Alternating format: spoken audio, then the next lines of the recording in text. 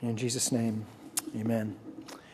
I'm going to start with one of the ministries that is near and dear to my heart, maybe one of the things that I will look back on my career and say was the most important thing that I ever did, and that's the internship program.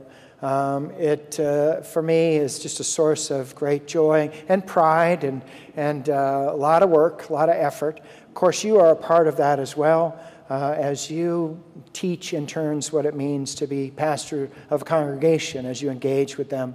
I don't know if you were here last week for Reformation Sunday to hear intern Ethan's sermon. If you weren't here, you need to go online and listen to it. It really was quite incredible. You might notice when the intern preaches that I go sit out in the congregation and I'm writing down things. And typically what I'll do is I'll come back and I'll sit down and I'll lean over and say, okay, try not to do that again, that part right there. And then maybe you can think about this ending, and that part was really good. And, we do some quick instruction on the fly while it's still fresh in your mind. Well, I came back after that sermon, sat down next to Ethan, and I go, listen, Ethan, we do not expect that kind of sermon out of an intern until the last week of internship. So it was really quite incredible. And that is one of my great joys is to work with them very closely on preaching. But again, you share that ministry so that now we have pastors who have been stamped sort of with the Calvary DNA, what it means to express God's heart through human hands, what it means to think about ministry mostly outside the four walls rather than inside this sanctuary as being what's primary to us. And so you've extended yourself out into the nation, in fact, around the world, with Chaplain Kirsten going to Iraq and ministering to our soldiers over there. We've got interns in Ohio and West Virginia, Michigan and Wisconsin, out on the campus of Yale and Concord, in New Haven, Connecticut. So they're ministering all over the place. Kirsten now in California. And because most of them are young people when they come and spend time with us, they'll be serving in congregations for 20, 30, 40, who knows, 50 years. Think of the multiplying effect of that ministry. That people are blessed because you took time to engage an intern to help teach them, because you supported through your financial gifts a program that would be like an extra staff person. But that's what we're about here, giving of ourselves for the sake of others. It's what we do when we invite homeless men to come spend Tuesday night at Room in the Inn. Even though they come to this place, what we're counting on is that experience of getting good food, of being welcomed as real human beings, means that the rest of their week will be a little less harsh, that they'll feel a little better about themselves and not be dragged down by the way that people look at them and talk about them, by the things that they have to do just to get a little bit of food or maybe some clothes. That's what we do when we commit to Mid-Cities Care Corps. Elderly folks who can't get around anymore, who wouldn't be able to get to the doctor's office or go shopping. People who just want someone to come and visit with them because they're lonely, living all alone, forgotten by perhaps family and friends. That's why we do that.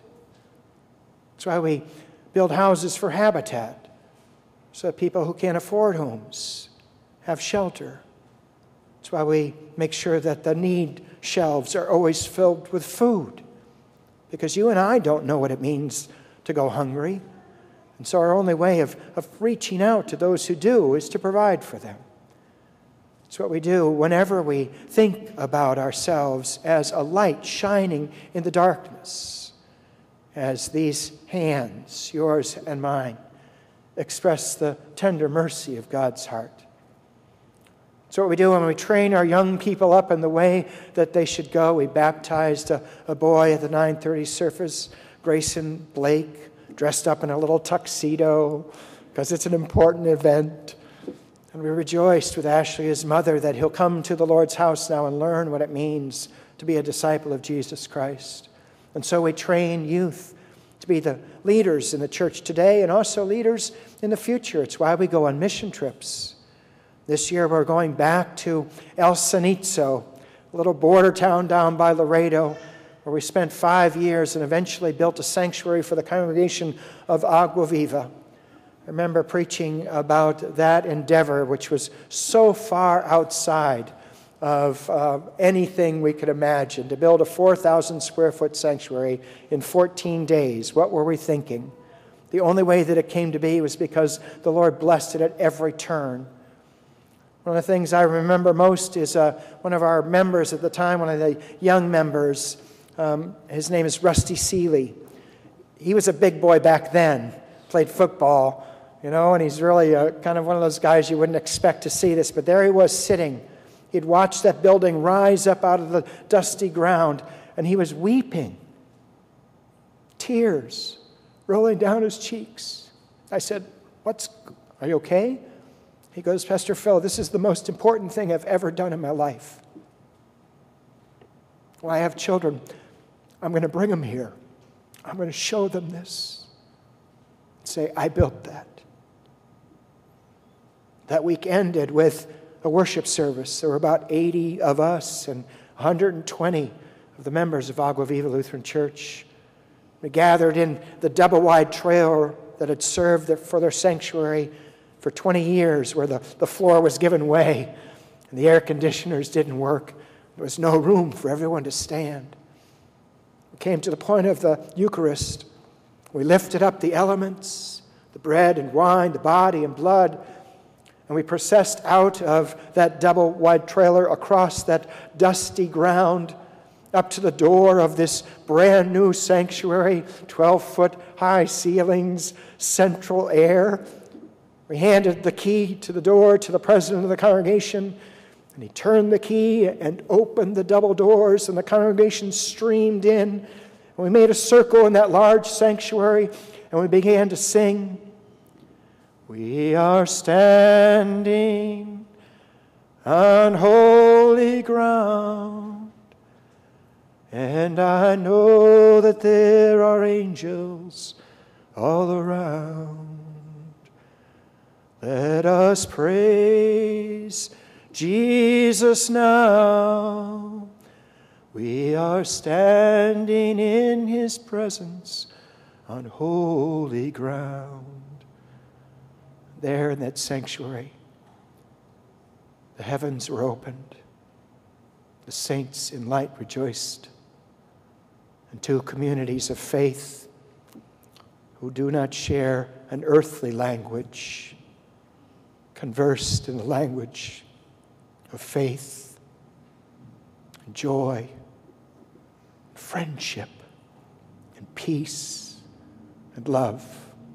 All the good things that God has to offer that flow from God's heart, but that require human hands to reach out and touch so that the future comes into our present. J.D. Bailey was diagnosed with cancer only 3 weeks ago. Had no idea that he was dying. They managed to get him home for his last days. His wife Mary says he had a huge sigh of relief when she said to him, "You're home, J.D." They put his hospital bed in the center of the living room. And for a couple days, the family gathered around. Now, you'd think that in that kind of setting, people would be very quiet, very reverent. But that's just not the way it is at the Bailey household, with grandchildren and children running all around and playing games and, tossing balls across J.D.'s body. They just were living life while he passed on into the life that is eternal. You see, they're both the same thing. That eternal life that waits for us, comes to us in the present. Whenever we stand on holy ground in sanctuaries or living rooms where the dying and the living spend time together, every last moment, it is a sacred journey we share. That we're able to walk up right to the edge and then bid farewell for a moment. Because truth is, all of us will know that day of perfect peace and joy, gathered on the holy mountain, where God prepares a rich feast of fat things, bread and wine, a multitude too great to count, of every tribe, of every nation, of every race, of every tongue, And God dines on death forever, swallows it up so that pain and sorrow and suffering and separation are no more. And whenever you reach out and touch that, you live the future in the present, and you start to make a difference in this world. Because we are tired that people go to bed hungry. We are tired that the elderly live alone and are lonely. We are tired that the homeless don't have a place of shelter and warmth and comfort and friendship. We are tired that some congregations worship in a double-wide trailer while others have a wonderful sanctuary. We're tired of waiting for the future. And so these hands express God's heart, and the future comes into the present. And heaven is known to us, and seen by us, and touched by us, and tasted by us. So that we won't be surprised on that day when we get here and we see heaven looks a lot like the times that we were merciful and kind and loving in this world. It really is as simple as that. No one is ever lost to us. No one is ever lost to us. They're always present. And so, dear friends in Christ, on this Commitment Sunday, I'll invoke the memory of a saint who I miss dearly, especially on these Sundays. Those of you who know him, his name was Bob Pedersen. Bob Pedersen taught me my first year here at Calvary what stewardship is about. He says, it's not about next year, Pastor Phil. The question is, will this church exist 100 years from now? So that's the question I ask always of myself. What I'm doing today, will it mean that when I come back to visit on All Saints Sunday, 100 years from now, will there still be people here worshiping? I believe because of our faithfulness today, I can say without reservation, when Jesus Christ returns, whenever that day is, there will be a congregation on the corner of Booth Calloway and Baker Boulevard that is still expressing God's heart through human hands. And on that day, we will not be candles on the altar, for we will shine like the sun. So as you have been faithful in the past, be faithful in the present for the sake of the future. To that God, be all glory, honor, and praise. Oh, amen.